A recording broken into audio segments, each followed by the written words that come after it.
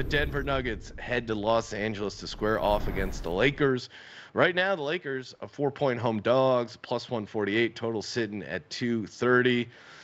Yeah, it's scary fading the Nuggets, but I think I'm going to do it. Give me the Lakers plus 4 here.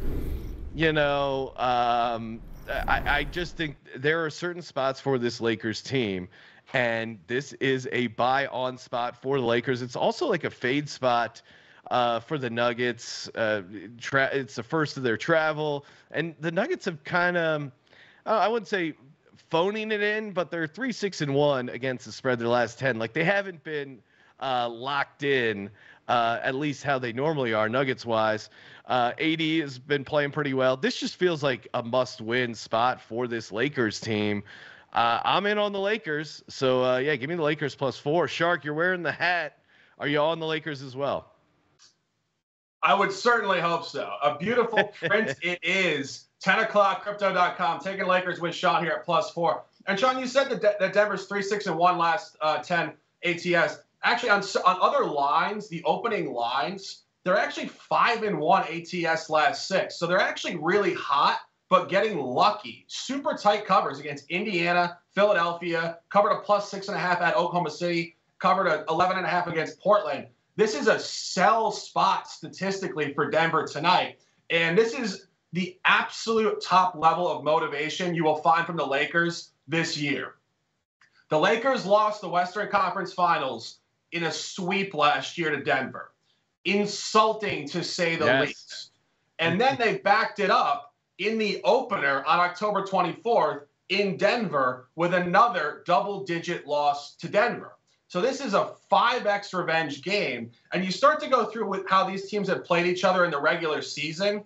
5 consecutive double-digit home wins. And it just seems like this is what these teams do.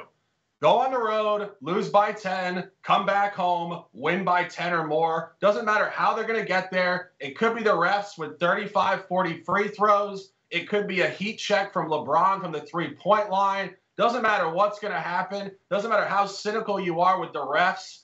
They will get there tonight. And the final point of the game, the number is actually on the Lakers here. Denver was favored minus 5.5 at home. This came in at -2 open, which was short. And I think this is just syndicate steam, which seems to be pumping these favorites up recently. If you guys are following the market overnight, favorites are getting juiced every single night. It doesn't indicate wins. It just indicates guys that are buying short lines for value. So I think they're actually giving us more value on the Lakers side here at plus 4. As I said, top motivational spot on the board. Buy hat engaged, crypto.com. With Sean, plus 4 Lakers. Let's go. Yeah, and it does seem like whatever drama was surrounding LeBron James tweeting out the hourglass emoji, seemingly that's been resolved. I don't know. He's not getting traded. I don't know, excuse, almost sneezed on air and I caught it, which is more embarrassing. I probably should have just let the sneeze go. But yeah, the hourglass emojis seem to be powering through that. And the Lakers, I probably undersold it, but they've won their last 3 games, against quality teams like the Knicks and the Celtics. So I think they're finding a little bit of rhythm here. Noobs, how say you Lakers Nuggets?